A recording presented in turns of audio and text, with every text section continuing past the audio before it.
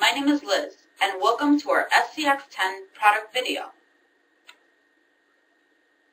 The SCX10 is a universal stepping motor controller. It communicates via USB, RS-232, and CAN open communications. It can interface with a PC, a PLC, an HMI, or any other device that can send ASCII strings. It outputs pulse and direction signal.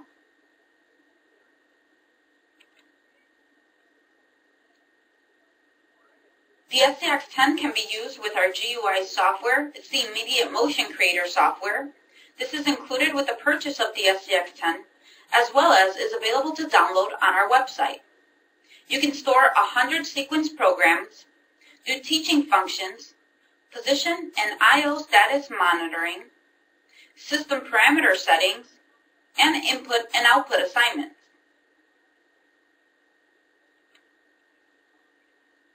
The SCX10 has an external encoder input. This allows for the function of an external encoder to be connected to the SCX10, which enables the continuous monitoring of the feedback position and position error. It accepts a line driver, an open collector, and TTL inputs. The encoder connector is located at the bottom of the SCX10. It's an 8-pin connector, and the connector is included with the purchase of the SCX10.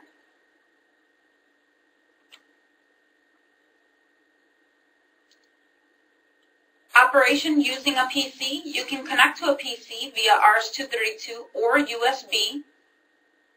The SCX10 can also be connected via RS-232 daisy chain connection for multi-axis control. You can do direct command operation via CAN open, and you can also have I/O control.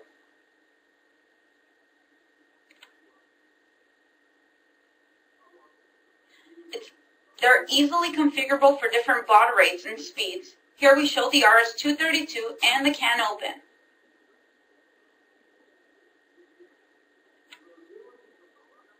The SCX10 has 9 general inputs and 4 general outputs. All are programmable. It has both dedicated and configurable outputs on the driver I/O. You can do standalone operation using sensors and switches. You can do this by utilizing the 9 general inputs and 4 general outputs to select the desired sequences.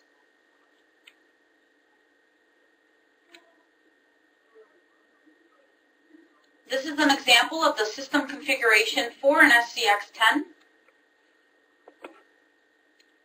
The SCX10 with a 25-pin sub-D connector connects to the driver for the pulse and direction signals.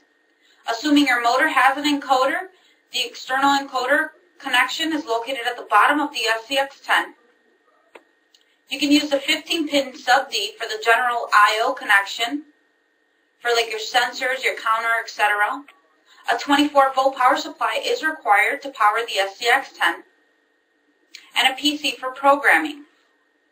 Note that a 25-pin sub-D connector and a 15-pin sub-D connector are not supplied.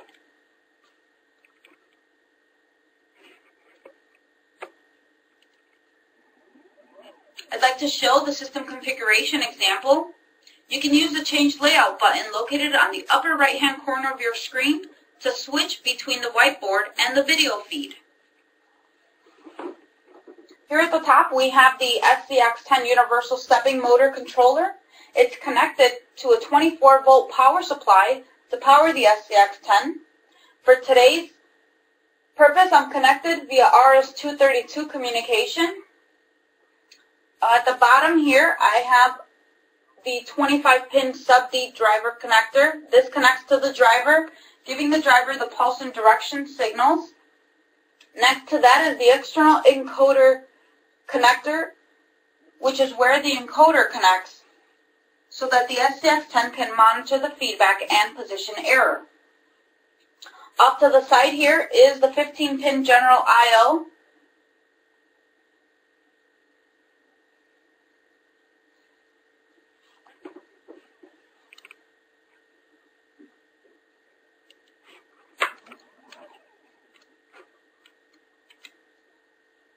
The SCX10 is $385 each. It's typically available to ship same day, and it'll work with any stepping motor or servo motor drive that accepts pulse and direction.